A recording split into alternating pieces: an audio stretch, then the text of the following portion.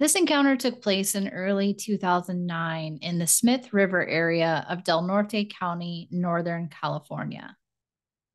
The witness states, I got a call from a ranger friend of mine whom I'd met many times before in this area. We'll call him Scott. Scott had asked if I wanted to go with him on a hike looking for illegal bear hunters.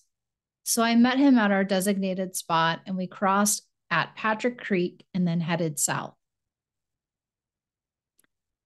I've always joked with him because he knows about my previous Bigfoot encounter.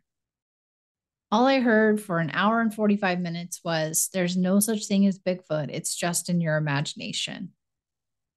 We came up on a ridge that had an open area to see the valley below. I took out my binoculars and started scanning. I couldn't believe it. There were three creatures about a quarter of a mile away in a grassy area over by the edge of a cliff. I had to laugh. Scott asked, what is so funny? I pointed and I said, right down there is my imagination. He looked through the binoculars and his exact words were, holy shit, you have got to be kidding me. The male creature stood erect facing us as if he could see us looking at him. You could see that the female that was with him had breasts and was doing something in the grass with a much smaller creature. The big guy stood still. We watched them for at least 10 minutes.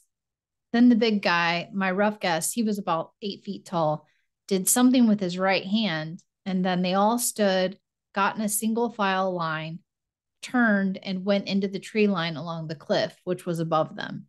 And just like that, they were gone.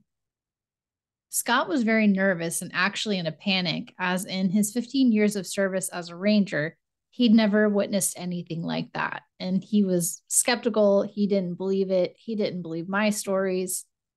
I insisted that we go down where the creatures were, and we did, but it took us a while to get to their location. We could see where they had been, and now Scott was really paranoid. We followed their trail along the cliff, and then about 45 yards, the trail went up the cliff, straight up the cliff. We did the same, even though Scott didn't want to. It took us about 45 minutes to get to the top, and we tracked them west along the edge of the cliff. To my surprise, they went straight back down, left us sitting there with miles in between us. Scott even said how smart that was, which made him even more paranoid.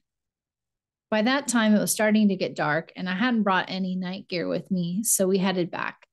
I wasn't going to talk him into going any further anyhow, so we decided we would turn back. Scott never said a word the whole 4-mile track back to the river, but I could tell he was visibly shaken and he didn't want to talk about it. So when we got back to our meeting spot, we said our goodbyes, and I called him the next day just to check in to see how he was doing. He told me that he turned in his resignation and now he lives in Santa Barbara. Do you have a weird wilderness encounter you'd like to share with the show? I would love to hear from you. It's people like you who keep this show interesting. If you have an encounter or you know someone who does have an encounter, please email me at heidi@weirdwilderness.com. Again, that's Heidi, HEIDI, at weirdwilderness.com. Thank you so much for listening to the channel and for your continued support. If you haven't already, be sure to subscribe, like, and share. As always, thanks for stopping by the channel. It's people like you who make my dream possible.